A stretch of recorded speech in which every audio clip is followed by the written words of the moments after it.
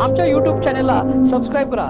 नवा Maharashtra news subscribe करा व नोटिफिकेशन ऑन करा। नोटिफिकेशन ऑन केल्याने आमचे अपडेट आपल्यापर्यंत सतत पोहोचत राहील।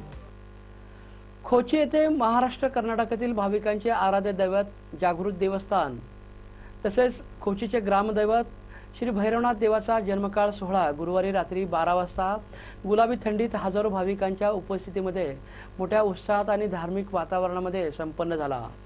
यावेळी शोभेच्या दारूची नयनरम्य अशी मोठ्या प्रमाणात आतषबाजी करण्यात आली। जन्मोत्सवानिमित्त विविध कार्यक्रमांचं आयोजन करण्यात आलं होतं। पंचक्रोशीसह विविध भागातील भाविकांनी त्याचा लाभ घेतला। या उत्सवासाठी महिला वर्गाची उपस्थिती लक्षणीय होती। जन्मोत्सवाच्या निमित्तानं खोची येथील श्री भैरवनाथ देवाची पूजा बांधण्यात आली होती।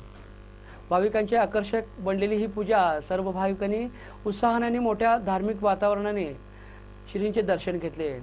गुरुवारी सायंकाळी 6 ते रात्री 2 पर्यंत महाप्रसाद, रात्री 8 ते 9 श्रींची आरती, 9 ते 12 विठ्ठल भजनी मंडळ यांचा भजनाचा कार्यक्रम, रात्री 12 ते 12:30 श्री भैरवनाथ जन्मोत्सव सोहळा, पुष्पवृष्टी, सुंटवडा वाटप, 12:30 ते 3:30 श्री गुरुदेव दत्त भजनी मंडळ खोची यांचा भजनाचा कार्यक्रम, पहाटे 3:30 वाजल्यापासून महाअभिषेक, महापूजा, आरती आदी धार्मिक कार्यक्रम संपन्न झाले।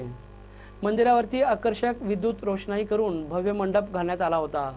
यासाठी दत्त डेकोरेशन आंबेवाडी यांचे विशेष सहकार्य लाभले। या सर्व कार्यक्रमासाठी खोची ग्रामस्थ, सालकरी पुजारी, अरविंद गुरव गोसावी, नाथ डवरी समाज खोची यांनी विशेष परिश्रम घेतले। नवा महाराष्ट्र न्यूजसाठी कुंभोजहून विनोद शिंगे।